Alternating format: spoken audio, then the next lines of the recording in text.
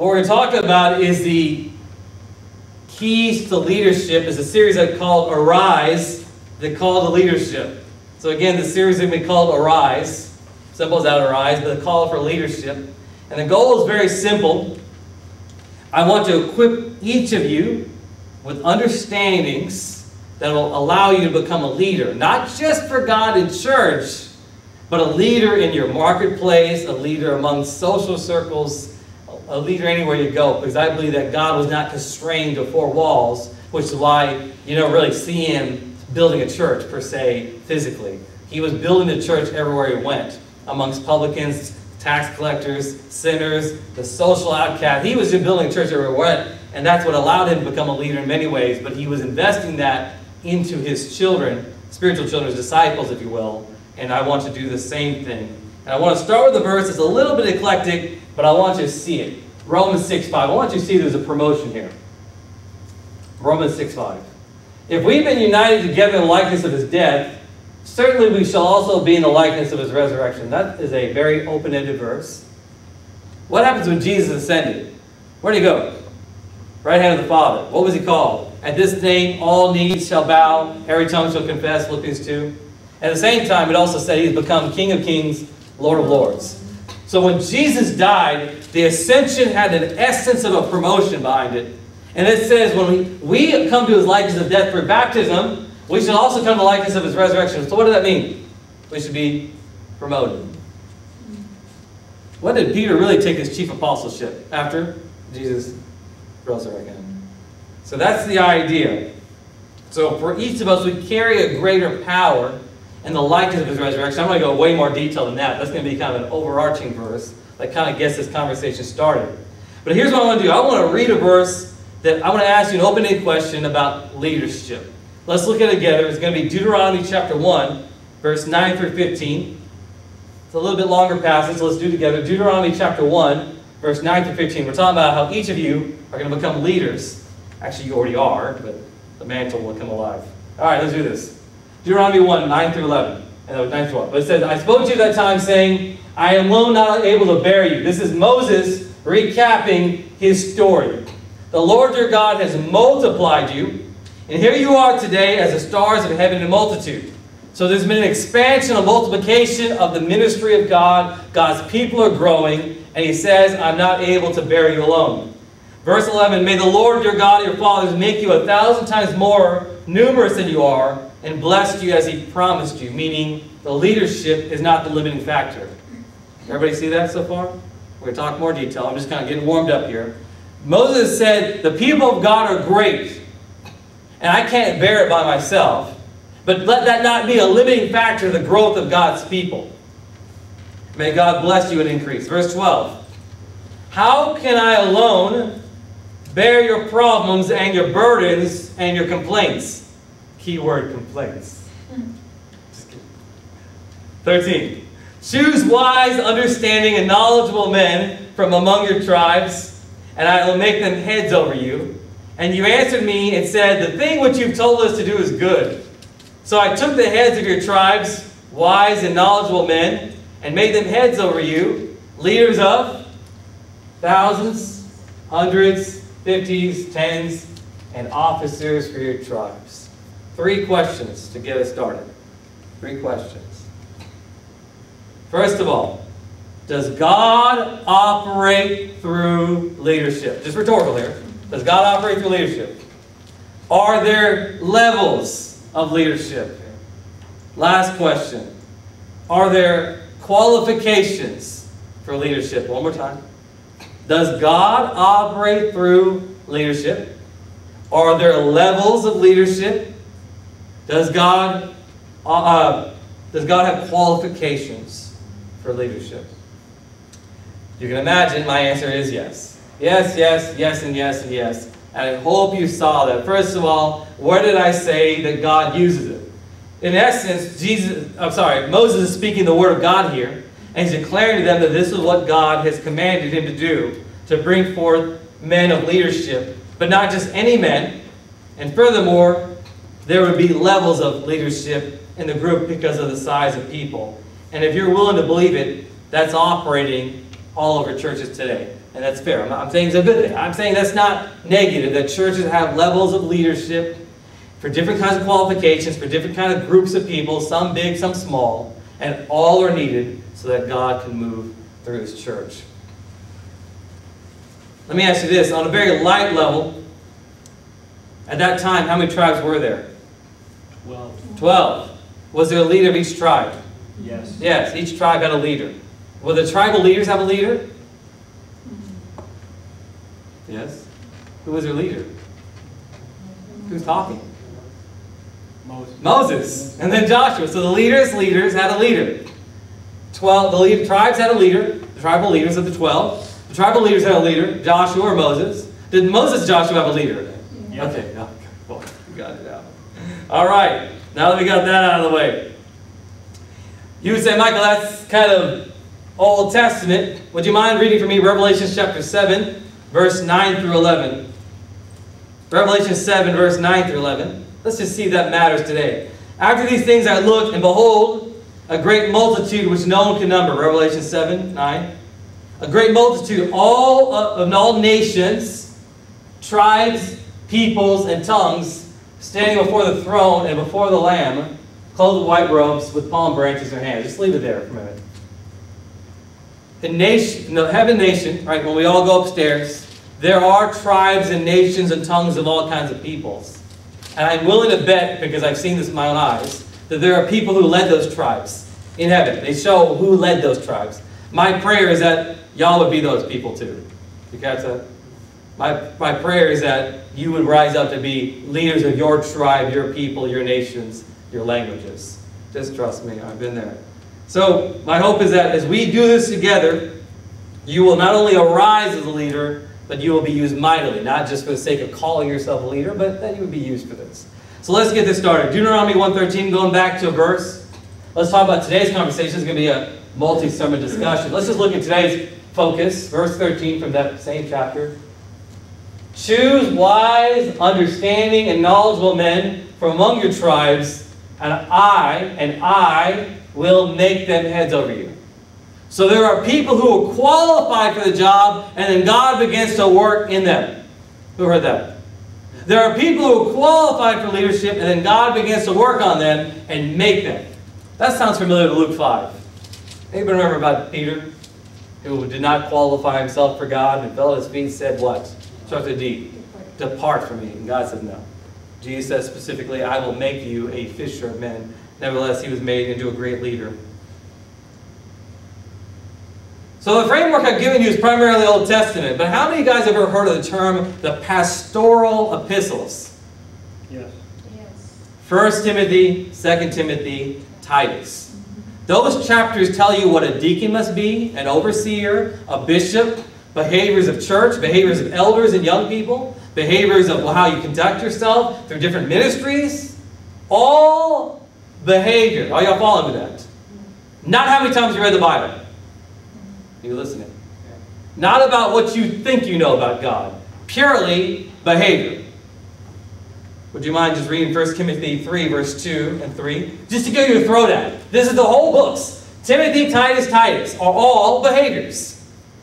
A bishop must then be blameless. That's a behavior. The husband of one wife, temperate, sober-minded, good behavior, that's easy. Hospitable, able to teach, keep going. Not given a wine, I believe. Keep going, verse 3. I'm sorry. I didn't give it to you, then I'll read it. Not given to wine, that's verse 3. Not violent, not greedy for money, but gentle, not quarrelsome, not covetousness. Thank you, sir. You can put both up there. That was one of them.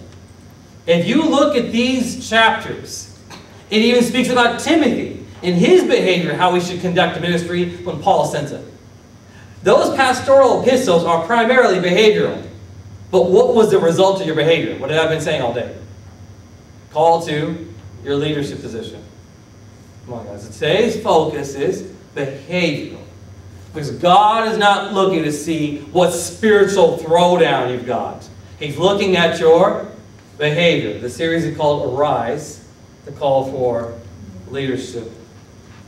See, my friends, you can be like Superman of the Word of God, but if you're more of a bazooka than Bible with your emotions, I don't know how far you're going to get. And that's why some of us may just be sitting on a couch. I'm not trying to be rude. I'm trying to help you. Okay? Let's get that out there. So again, today's focus is going to be your emotions. Does the Bible talk about emotions? A lot, right? You want to throw down a few? Anger, rage, jealousy, even perhaps lust and the good behaviors, kindness and mercy and forgiveness, love and charity, all these things. So it covers the whole gamut. It's not like this little door hole, the kind of keyholes, you can only just see a little. It's so open about emotion. The Bible is completely open about emotion, and I'm going to show you how the Bible addresses emotion and show you when emotions don't go well and do go well. And I'm going to summarize that with the word soul. Each of you have a body. I can see you clear as day. Each of you have a spirit. That's why you love God, believe it or not.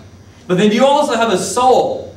And what I'm going to prove to you is that your development of your soul is your biggest, at least it's today's discussion, your biggest key to victory as a leader. Your soul. And what happens is, see, for years this church has been so hard on spirit and understanding and wisdom and truth. And I asked God, hey, what can we do together? What shall I say to them? And this area was made clear to me. I thought, you know what, that makes perfect sense. Thank you, Jesus. Thank you, Holy Ghost. That's why I get so excited when I'm praying in the car. Because I'm like, this is what I need to understand to teach people to rise up leaders. So first thing, we're talking emotions today. We have a lot to talk about. The first thing is, the first step to become a leader. There's two groups of people. Every one of you are going to fit in this group. And sometimes you're in one group and sometimes you're in the other group. Listen. You can either control your emotions as a man with soul, or you can be controlled by your emotions. Is that not true? Don't think anybody's exempt.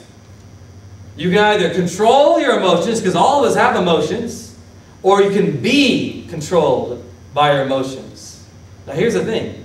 As a leader, that is the most paramount characteristic you will carry for the rest of your life. That is the most important understanding you will have for the rest of your life as a leader. You know as well as I do that emotions make you say things or keep you from saying something. You know emotions will make you buy something that maybe you didn't want. Emotions will make you do things that you say, why did I do that? Emotions can also keep you from doing things. Emotions can keep you from saying things. Even the area nobody wants to go to, your thoughts. Friends, that's not an easy thing to say. But when you're in leadership, you will be challenged primarily here before your hands do anything. Is that fair? As a leader, your mind, your soul is challenged by circumstances, and not only that, a greater influence of circumstances because you're saying, I'm a leader. Those circumstances point to you, whether or not it has anything to do with you or not. It's pointing at you. It's looking at you. It's wanting you to do something about it. But if you are controlled by your emotions, it can go horribly south. And you won't be much of a leader. Or if you're able to control your emotions and handle yourself, you can make decisions that can turn a situation back around. Is it making sense? I know the prophetic study was quite complicated, so I asked God, let's do something more ground, but just as impactful. I believe that God's doing that today. Let's talk about this. Galatians chapter 5, verse 22 through 24 gives us a list of things that we can talk about as soul aspects. I know it says fruit of the Spirit, but just listen. It says the fruit of the Spirit is love, joy, peace, long-suffering, which is patience, kindness, goodness, faithfulness, gentleness, self-control. Against such there is no law. Now look at verse 24 carefully. And those who are Christ have crucified the flesh with its passions and desires. Look at the second one. Gentleness, what is that word? Self-control. You know, the Greek word is basically self-dominion. Remember dominion? The four powers? The powers of the Holy Ghost. One's called dominion. Self-control is self-dominion. You have a dominion over your own behavior. That's self-control. And how do you get there? When you crucify your flesh, your weakness, with its passions and desires. Does that sound small? Can you imagine crushing your desire? It's not easy, right? Can you imagine throwing away your passions?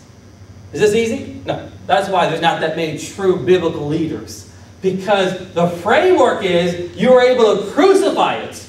Not even just stop, I got good control. Once in a while it kind of flares up. It is dead. Crucifixion means completely dead. No resurrection here. The flesh with its passions and desires is dead. That is self-control. Now let me show you an application, the danger of what happens when self-control doesn't work the way it should. Y'all doing okay? We're going to be a little late today. I hope you can do it. And just write down 1 Samuel 13. 1 Samuel 13 is a story that for me is a tragedy. You remember the first king of Israel? What's his name? Saul. And Samuel was a prophet who carried the mantle that rose Saul up. So it was like a father-son relationship. But chapter 13 of 1 Samuel is his tragic end. Not his death. His tragic end. Because he begins to feel the pressure of a leader. He's like a young leader. He's a king. He's the first king. There's no pattern. There's no reference. He happens to have the first Abraham Lincoln hat on. It's no small thing. And he makes a mistake. Look carefully. So Samuel shows up, verse 11 through 12. I've just taken a section. I want you to read chapter 13 on your own.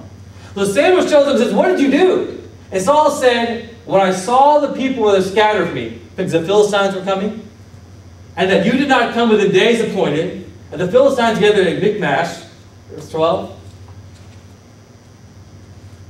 He continues and says, then I said, the Philistines will now come down on me at Gilgal, and have not made supplication to the Lord. Therefore I felt compelled and offered a burnt offering. Notice the key word, I felt compelled. A lot of people talk about their feelings when it comes to God. He had feelings too. How did it turn out? Matter of fact, if you read the chapter very carefully, that's why I'm asking you to read it.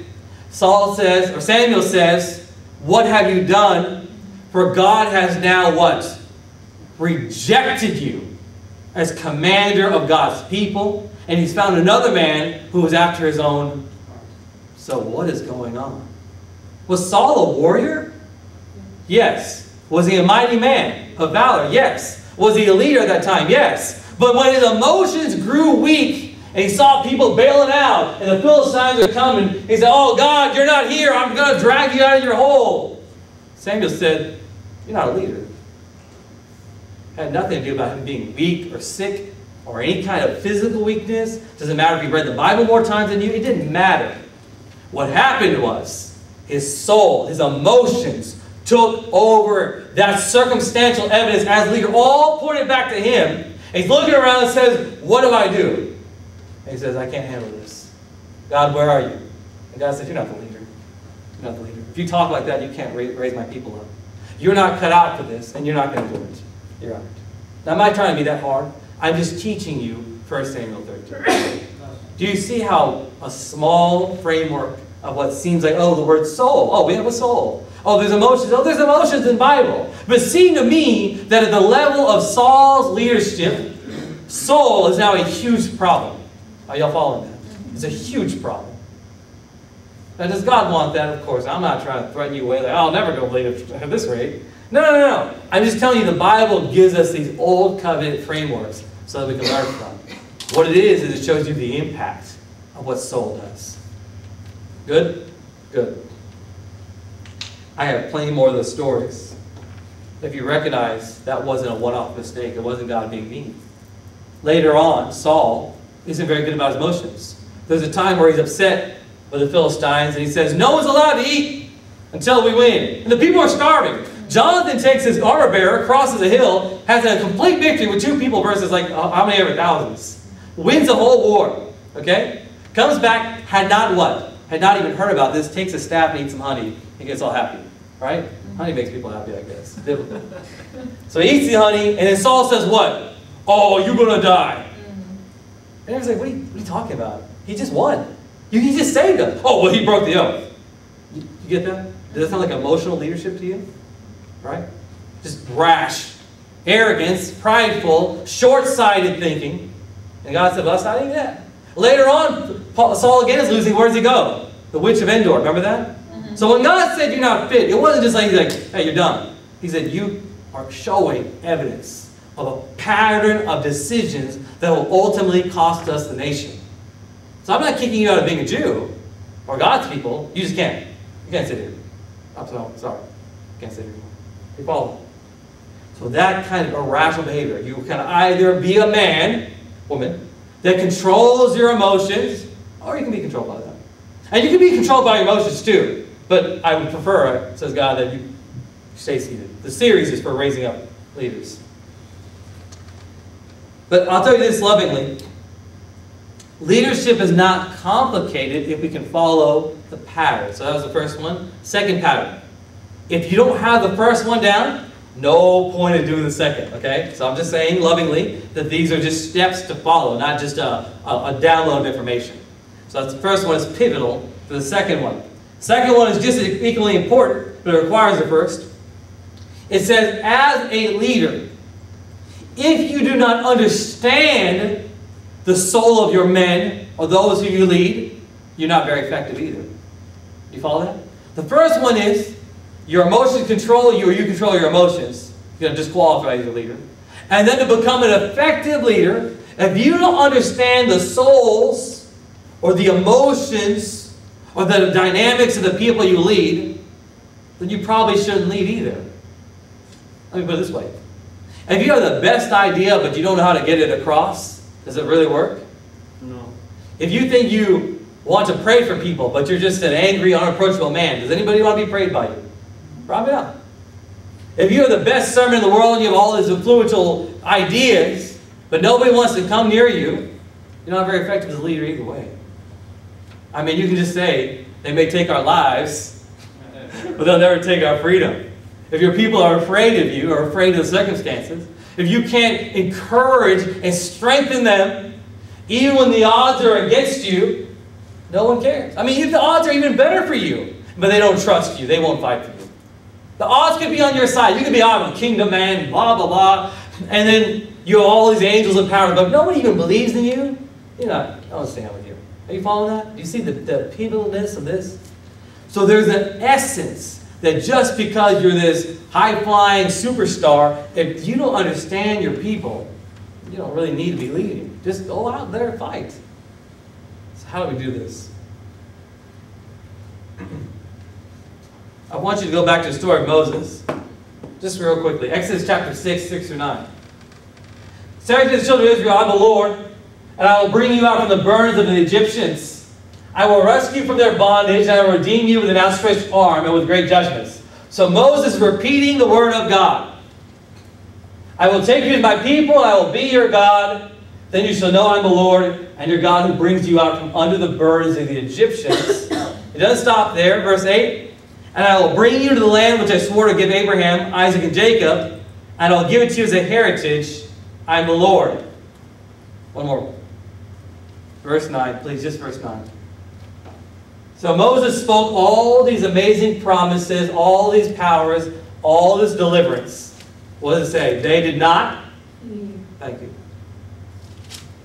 They did not heed Moses because, frankly, their souls were broken. You can have the rod of God. You can have the superstar mantle straight from Israel. You can have the anointing oil off, Amazon. None of that will work if your people say, whatever. I saw what Pharaoh just did. See, Moses had already spoken to them, and they were excited. And then Pharaoh said, what? Take away their straw, but give them the same quota. They said, man, you're making it harder on us. Moses had to understand that. So anyways, let's not go down this road too much details. But do you see what I'm saying? Power isn't the end-all be-all. Saying you talk to God isn't the end-all be-all. Being a prophet isn't the end-all be-all as a leader. It's understanding the people you lead. Doing good so far. Do you follow the pivotalness, the importance of that your people matter as a leader? You have to connect with them. Let me give you one more story. And I'm just giving you chapters. Would you mind just writing down chapter 2 Samuel 19? So that was Exodus 6. Just write that down. And just write down 2 Samuel 19. And write down verses 5 through 7. 2 Samuel 19, 5 through 7. I'd like to kind of accelerate a little bit. At some point in David's life, his son Absalom begins to rebel and organizes a coup and steals the hearts of God's men.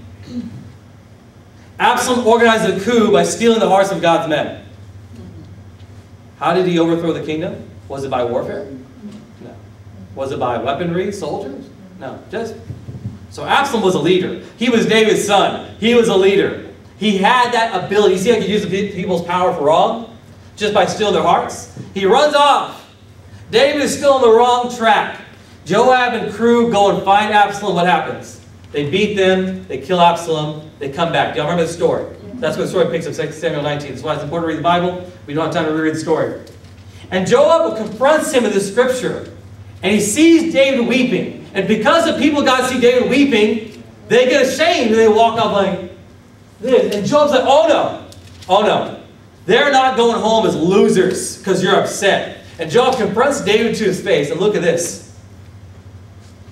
He says in verse 6, he says, for I declare today that you regard neither prince nor servants. 2 Samuel 19, verse 6. For I regard that you don't really care about us. And if Absalom had lived and we died, you'd have been happy. Look at verse 7. Now look at Joab's strength. Because Joab's a leader. Go, arise, get out of your chair, and go speak comfort to them. For I swear by the Lord, if you don't go out, no one's sticking around. It'll be worse than you than it ever was. You can say that's a hard hand. That was him being a friend. That was him being an advisor, a man of counsel, saying, you are losing your team. You can say you're king, but it ain't going to matter because everybody's going to walk out. You're going to be a king of one person yourself. Your cat. The cat's like, I'm going. Where you got your backpack? He's already leaving. All right, that's why I don't have cats. All right, so that's that. You remember a similar man made a similar mistake. Somebody else carried that leadership power David had. It starts with an S. Solomon arises. And his friends say, hey, your dad did some hard things to those same people. Lighten up. They might take your own advice. Lighten up. Son, watch this. I got a gold chain, it spins. I got so much gold you can't even count. It's like, you're going to serve me. Everybody gets him and leaves. You see how, because he didn't understand the soul. His advisor said, they're broken. Just be nice. Just one day. He's like, no. Thanks, Pharaoh. Good job. You just split Israel and Judah. Completely cracked the kingdom in half. Does it even restore anytime soon? No. Hundreds of years because of a mistake. Some of us need to understand. When you say, I want to be a leader. I want to stand up for God. I want to do something great. I want people to hear me speak. I want to speak in front of nations. Maybe you should study this carefully and say, more than just knowing a Bible verse, more than saying I've got chapter 19 under my belt. Your soul matters. Your emotions matter. How you share, how you lead, how you understand the challenges. They say, no, but I really believe that you should do this with God. I really believe that God's hurting me. I really believe that God wanted my mom in that car wreck. And you want to tell them you're dumb, but that's not a leader. You understand their framework. You recognize that this is what has molded them. You recognize that the events around their life have made them feel this way.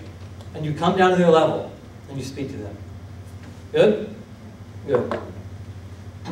That's my flag. We're turning laps here because we're on the last lap. There's one more thing about the soul. There's lots of things, but one more thing for this morning, if we can handle it, that's just as pivotal. I said the first thing about your soul is you can be controlled by your emotions, or your soul can control those emotions, yes? The second thing about your soul is it allows you to connect to your people. You know, David wept when Amasa was murdered by Joab. Amasa was the other king, the commander. Does you remember that? So they murdered Abner and murdered Amasa. And David was upset and wept and said, oh, the hearts of the people love David. See, he's upset about this crime. Follow? That was a true leader. He cared. So when you connect with your people, even when it wasn't your fault, even though it wasn't, maybe it was his cousin, wasn't even his neighbor's cousin's friend. But he still was upset. Still mattered. Still mattered. Final thing about our soul. It reflects God's soul. Listen, and I'll show you. The greatest aspect about why a leader must have soul. It is a conduit for God's soul to come to his people. Yes? I hope you believe me. It is the connection. It's the evidence of God's heart and soul for you comes through his own leader. That's why if you're dead in soul, you can't really represent God. You might as well be a Terminator robot, right? You might as well be a machine. Hello, this is NCG. Come to church on time. Okay, close the door. I mean, like, that's not... That's what's just words. I mean, it should be words. But there's something about an important value of what God says, and it should mean something. But the most deepest connection you have is my soul to God. Truthfully, and your soul to God. And your soul. And if that soul doesn't reflect God's heart, you can't have those emotions. It's all fake. You know people that talk fake? Do you know how irritating that is for me? When somebody's trying to talk fake to me, and I'm like, do I look 12 to you? Like, do I not understand? You're just giving me a speech? We know that. I'm not saying it's just all of us. See, when Christianity becomes a bunch of fake catchphrases, no one cares. That's not how God works. You see all these emotions come from God. The greatest of those, of course, you will find in 1 John. 1 John chapter 4, verse 7. Just one of the emotions of God. Just one of them. One of many. 1 John 4, verse 7. Beloved, let us what? Love one another, for love is of God. And everyone who loves is born of God and knows God. One more verse. He who does not love, does not know God. If you can't reflect the character of God in the way you lead, you don't know Him. You're just talking about Him like you read Him on Wikipedia. That's all you're saying. I heard someone's sermon, I'm going to copy that. I'm going to just borrow from someone else's education. You don't know what that... Do you follow what I'm saying? When you borrow someone's information, you don't cite it. What you're saying is, I know that. No, you don't. You heard it. The man that knows God is able to speak of God's character.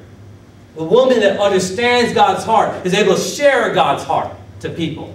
It's not an information transfer sometimes. It's inside. Look at Mark chapter 6, verse 34.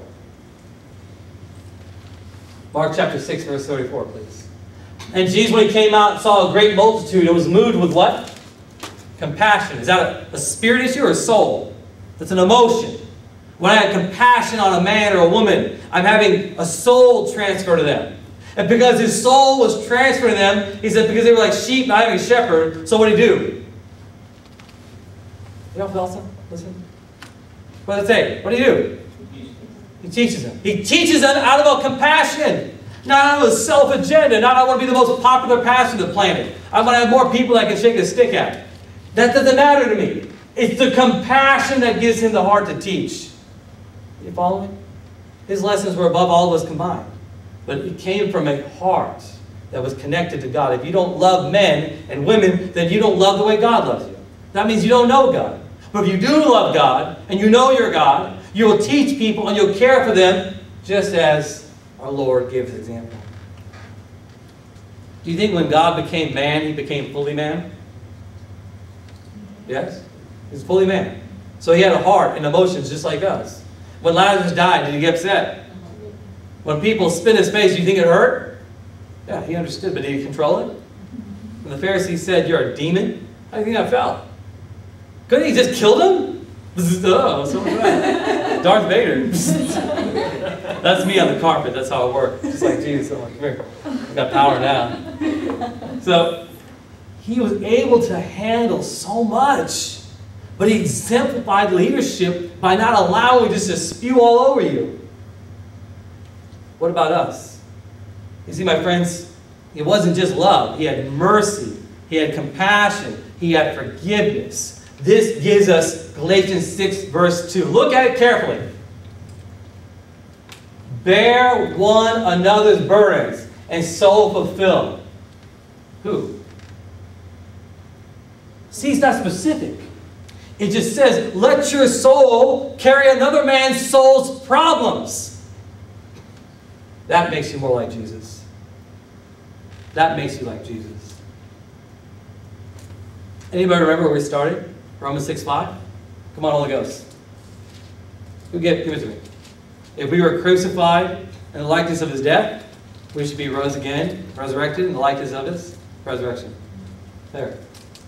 We should be like that. That's the kind of resurrection I'm talking about.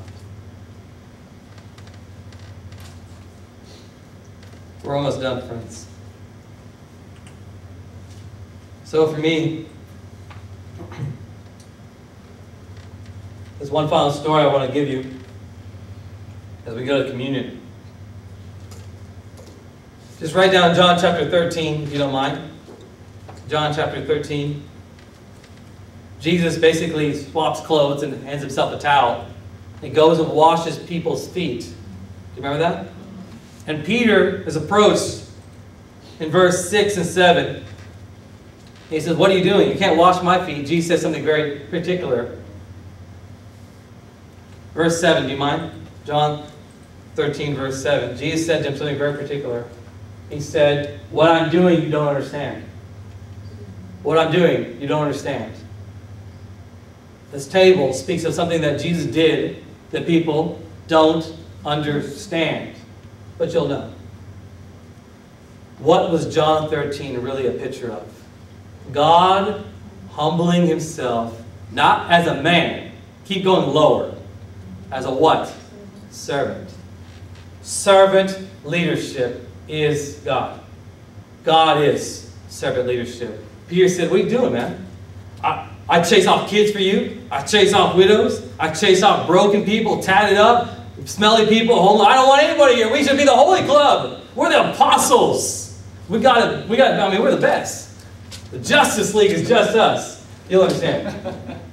And then God says, you don't understand. You don't get it. I pulled you aside to train you as leaders, not to make you arrogant.